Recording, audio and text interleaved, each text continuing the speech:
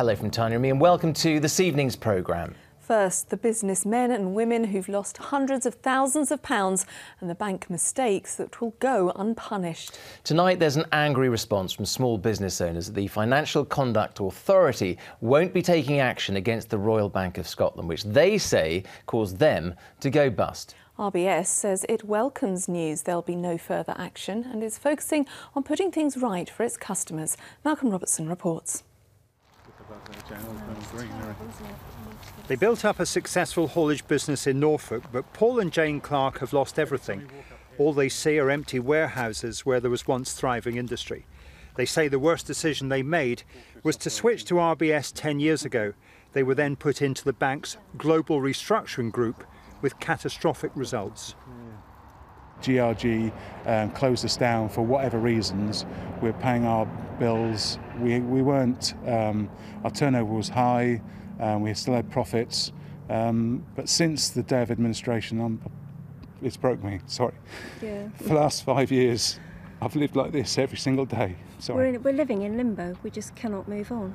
An independent review had revealed the bank's CRG systematically mistreated customers like the Clarks, and according to the Financial Conduct Authority, it was unregulated. There's frustration and no little anger from small businesses who've lost a great deal that the Financial Conduct Authority, which regulates financial services in this country, says it's powerless to take any action against RBS or its senior management. Incredible to a couple whose firm had employed 50 people. It was a business doing well, with one particularly lucrative contract delivering Harry Potter books, but now non-existent.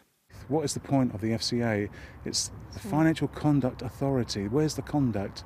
The government need to step in and either get rid of the FCA and get some... Or give them some teeth. In its report released this week, the FCA said, "We found no evidence of dishonesty or lack of integrity specifically that senior management sought to treat customers unfairly." Many businesses went to the wall. Many businesses went to the wall because of actions of certain individuals within GRG. So it's really immoral that a business that needs help has actually received the opposite. 10 years ago, RBS was bailed out by the public during the banking crisis.